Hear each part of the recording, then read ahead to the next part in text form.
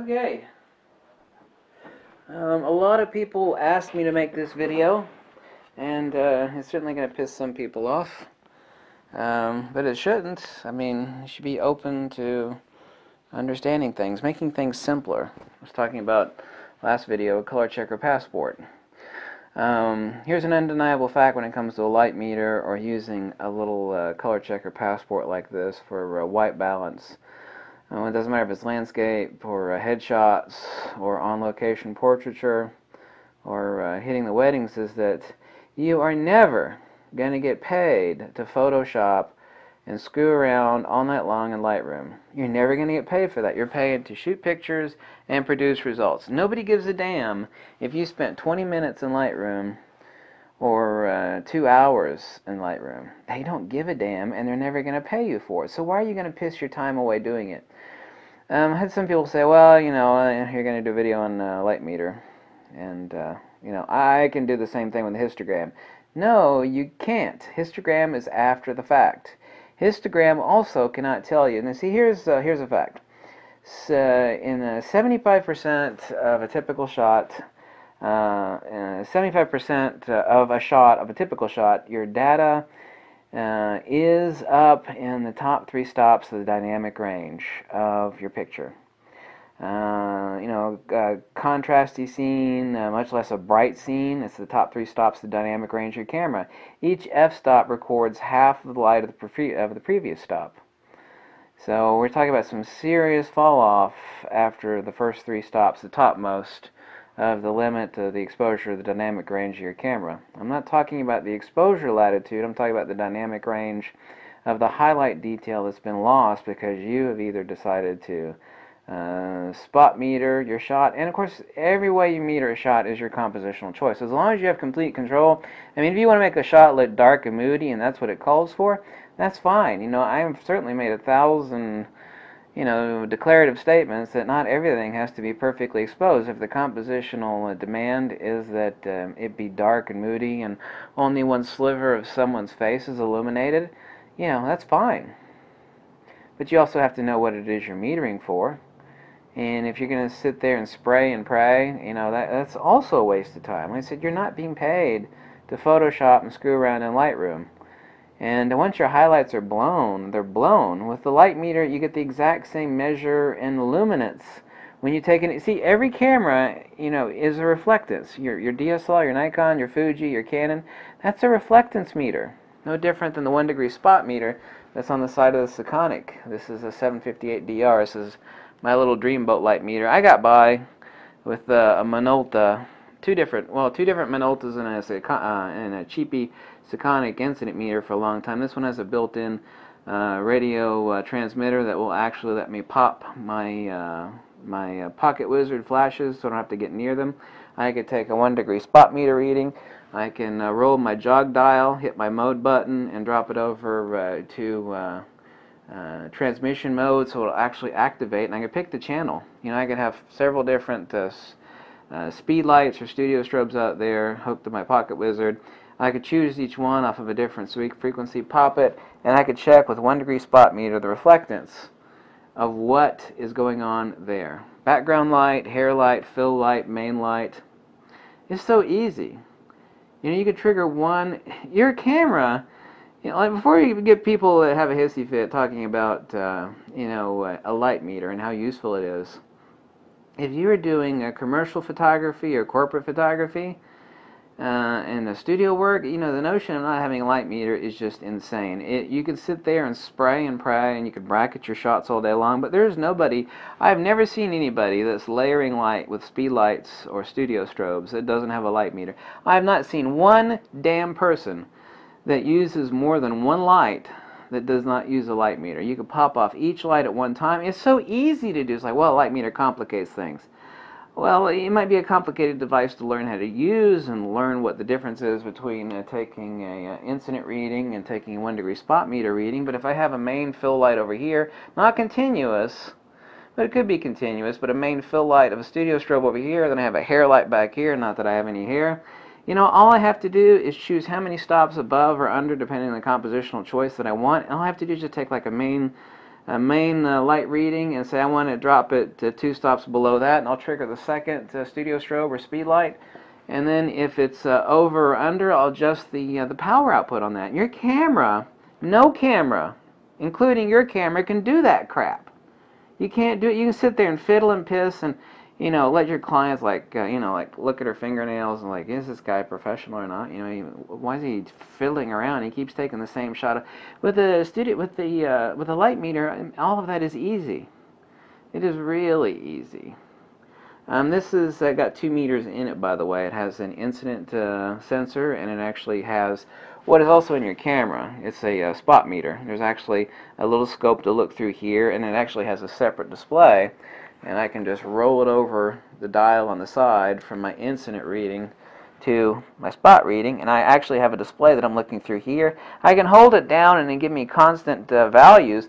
What the neat thing is, too, either way using incident reading or taking a spot reading, is that I can take an incident reading, and where you actually place the dome for incident reading, if I only have one light, which I have more than one light here, where I actually place this is also an artistic choice. I mean, what do I want to meter for? If I have a person's face over here that's in the shade, if I meter over for here, then am I within the dynamic range of my face or her face that it's going to come out correctly? Well, since I can use this color checker passport, or actually I use a grayscale target that comes from Sekonic. It's another target made by X-Rite, but you can use this one also. You can calibrate this. You can actually store 3 different cameras in here, and what this is calibrated for right now is camera number 1, which is my Nikon D500. I put that into slot number 1. My D810 in slot number 2, and my Fuji X-T1 in slot number 3. So my main 3 used cameras are in there. All I have to do is hit the ISO and the midtone button, and my light meter will switch over to the peculiarities of the dynamic range and my clipping points of that particular camera. So it's not just a light meter. This light meter has been told the particular nature and characteristics of each individual camera, because each camera is different, okay? As far as how it reads ISO 100 or 600 or whatnot, how it will register, because I can actually check that on the meter reading that I just did. I can take that, and I know what it says for camera number 1, and I'll roll it over to camera number 2, and it shows me a slightly different reading that I should be exposing for my 18% gray. No camera has an incident meter reading on it. You're talking about pure reflectance of this, or whatever it is you're pointing it at. An incident light meter is incredibly important. It's invaluable. What are the advantages of a meter? I said at the beginning of this video, I believe I did, or at least I hope I did, that 95% of people don't need a light meter. If you're out shooting birds in flight, you're not using a light meter, although it is useful to take an incident reading. Not you want to point it up at the sun or something like that, do this number. I can take an incident reading. I know what I've got, depending on where it is you're shooting the bird. Shooting the bird over there, against the sun, into the sun. These are things you're supposed to know. But I can measure incident light. I mean, a light meter is invaluable. Even if this didn't have a spot meter on, which to me, photographic pornography is a 1-degree spot meter. When I was back in photography school, like the ultimate pornographic tool, not literally, was a Minolta handheld spot meter. It looked like a gun. My God, that tool was fun. Man, I could plug in a sync cord, which I can do on this one as well, but I actually have, I'll show you in the back here, of this one, which I do have a sync cord port here. If you're not using Pocket Wizards, you can just plug in the sync cord and just bam, pop off your flashes and check an incident reading or a spot meter reading. And another thing that's awesome is that you got a memory button over here. I can sit here and go bam, bam, bam. Each time I take an incident reading, I'll hit the memory button, another incident reading, a memory button, and then I'll just hit the delta average button. You're going to give me split the difference between the two. I mean, getting it, once you profile your camera and plug it into this, getting your exposures wrong is about impossible. And then someone will say, well, I just stick my camera in P mode and my camera does a good enough job. I already told you 75% of the data of any shot that you take, any normal shot that has even illumination of some variety, is up in the top 3 stops of the dynamic range. So your camera is exposing for it as well. It's going to take an average, even if you're in aperture priority, even if you're center weighting your shot. your camera is going to average the scene, and it might expose for here, but that means you're clipping off, you're losing, 20% or more of your data in the upper end range of the dynamic range. If you're shooting in RAW and you're not capturing the dynamic range your camera is capable of, if the camera didn't capture it, you can't add it in Lightroom. You can do a lot of stuff in Lightroom and Photoshop, but if the information was never captured to begin with, then you're screwed.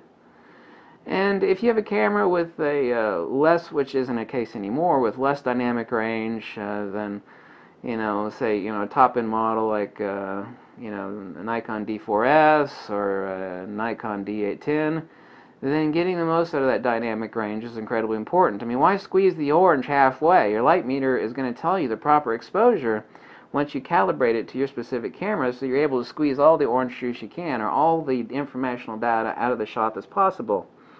So you're able to extract the true dynamic range of your camera. You can't use your damn camera for an incident reading. You also can't use your damn camera to get a reading off of, you can plug in your speed light and take a TTL photograph, and it will, through the lens metering for turning off the flash, but that's not metering, that is a quench level that's actually sensed by the camera, which turns your flash off. But your camera can't meter, autonomous, cordless. Even the newest Nikon D5 with the SB5000, the wireless, you're not doing, actual metering through those, drop speed lights. With this you can. I can sit there and I can pop off my speed lights, or I can plug in a sync cord. What I have in the back here I was going to show you is a little transmitter module. This is a battery over here, and this actually sends out a signal to my pocket wizards, and it will trip my pocket wizards. I can trip them one at a time or all at the same time. It depends on how you want to save time. I can drop each one to a different channel, and I could turn this one to the other channel to check the light off of that speed light versus that speed light. My hair light, my background light, my main light. Or I could trip them all at once, and I could just meter each one and then split the difference. I'll say if I hit the memory button, I want to do an average of my main light versus my hair light. Well, this one is a stop too high, so I'll just drop it by a stop. I'll dial it down, 5 watt seconds. Or, my background light or my hair light's too hot, or it's too, it's too dark. I'll dial it up or down as I need to. You can't do that crap with your camera. This is why, like I said, I've never seen a studio photographer or a portrait photographer that uses more than one light, and you can do a lot with one light, but I've never seen one with more than one light that didn't have a light meter. Never seen it. Never seen it. Can't do that crap on a histogram. You can't. There's a million ways to skin a cat, but you can't get there from here. Really, really, really important. The main thing, too, that the most incredibly important thing, if you want to do some character lighting, you give some high contrast light to someone's face, it's like, well, you can shoot it and bracket it and, run, you just spray and pray. But then you're going to be pissing around all night looking for the right shot with the right exposure. There's an old saying, measure twice, cut once. That, or, you can cut 3 times, a bracketing. And you can measure all damn long, all night long in Lightroom. I don't care how good of a photographer you think you are. I've never seen a master carpenter go, I don't need a damn tape measure anymore, and I don't need a bubble level. I can eyeball it. Well, that shit doesn't work. No one's going to, well, I don't care if you're a master carpenter. You're not going to build my damn house without a tape measure, you lunatic. This is a tape measure. This is a scientific tool. And when you have, especially with any light sources, even if it's just sunlight, to get the full dynamic range out of your shot, you can take some, I really don't know of any professional landscape photographer. I know there are actually quite a few, but I don't know of any that are actually out there doing tripod. I mean, even Ansel Adams had a stinky little light meter. I mean, of course, he needed it back then. It wasn't in the camera, but I mean, a light meter is as useful today as it ever was. You got a really sophisticated light meter in your camera, but you know what the hell it can't do? It can't take incident readings. It can't take readings off a damn speed light. It can't take readings off a damn studio strobe. It can't take an incident reading. Incidence doesn't take into account snow or a black car. Someone's, I don't care how expensive your damn camera is. You can go out and take a picture in the snow. It could be cloudy snow shots. It could be really sunny snow shots. It will screw up every camera every time. You can sit there and dick around and get the exposure right. It's like, I dialed it in, and then your lighting changes. I could take a luminance reading, point it back at the camera, click. An incident reading doesn't even know if you're taking a picture of a black cat or tons of white snow. It's going to tell you the right exposure. And once you dial in, calibrate this to your camera, it will let you know. It'll even show you, and it will actually flash to you that you've reached the limits of the clipping points for your highlights. It will tell you you're right at the limit of clipping your highlights. You know how useful that is? Once you blow a highlight, there isn't a damn thing you can do in Lightroom or Photoshop. You're screwed. It's gone. So while I can chimp on my pictures and look at the histogram, you and I both know that little LCD screen, I don't care if it's got 3 million dots on it, is not going to show you the same thing as a big old monitor. It's just not. It's not. Get the exposure right the first time. I'm going to bracket it and spray it and pray it. Well, good. Well, you spend all night long in Lightroom dicking around with 15 bracketed shots for every shot that you took. Like, I took 10 billion shots to get 10 shots. Well, great. I'm glad you put... Well, a light meter takes up a lot of time. Well, really, it does. I turn it on and take an insert and click. Okay, that's my exposure. I dial it in. My shot's perfectly exposed. Damn. Is that quicker? Or, looking through a bazillion pictures at night in Lightroom? Yeah. I'm pretty sure this is quicker. You don't need a light meter. Nobody needs a light meter. Yeah. I've already said 95% of people don't need a light meter. It's also true that the same 90% of people, if they knew how to use one, most people just don't want one because, it's something else I don't need. Well, you don't need a fire extinguisher in your house either. You don't need car insurance. You don't need house insurance. You don't need theft insurance. There's a lot of stuff you don't need, but you'd be a whole lot better off with it than without it. I can live with a tumor in my ass. Yeah, you'd be a lot better without it. The logic that some people apply, which meaning not logic.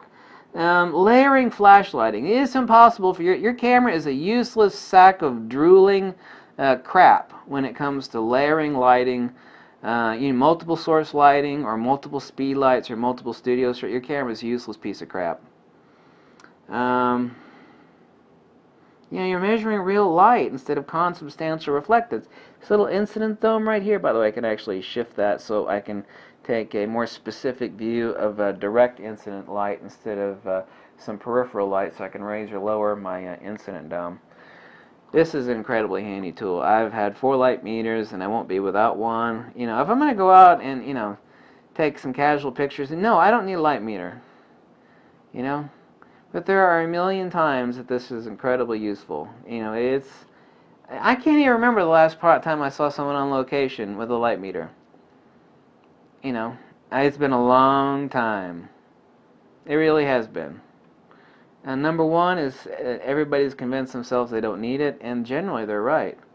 Number two, your meter in your camera is really good. Yeah, but it's still a reflectance meter. It's not an incident meter. And it's stupid. These are people complaining about proper exposure.